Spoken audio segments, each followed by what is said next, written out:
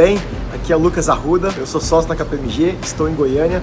Prazer imenso falar com você. Bom, Gustavo, a gente sabe o quanto que a educação é importante na formação do indivíduo e como a educação pode transformar a nossa sociedade.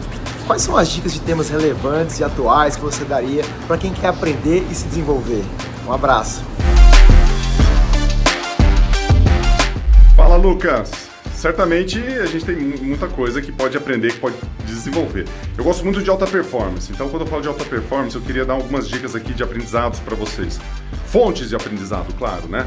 Alguns autores, pessoas que podem ajudar, que podem construir uma vida melhor. De alta performance, de foco, de produtividade, de trabalho, de saúde, porque alta performance também é saúde, também é você estar equilibrado em todas as áreas que você faz.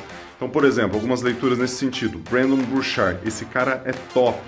Motivation Manifesto, O Poder da Alta Performance, O Poder da Energia, esses são livros fantásticos. Se você quiser ir na linha de inteligência emocional, na linha de mais focado nisso, você tem o Daniel Goleman, você tem o livro Foco, você tem Liderança, que ele fala, você tem o livro Inteligência Emocional. Se quiser desenvolver talento, área de talento para você desenvolver ali, para você acreditar que talento se constrói, se desenvolve, vai para o Daniel Coyle, ele tem Equipes Brilhantes, ele tem o Código do Talento e tem uma relação muito boa com o desenvolvimento das pessoas, né? Então, espero que eu tenha ajudado aí com algumas dicas, alguns insights.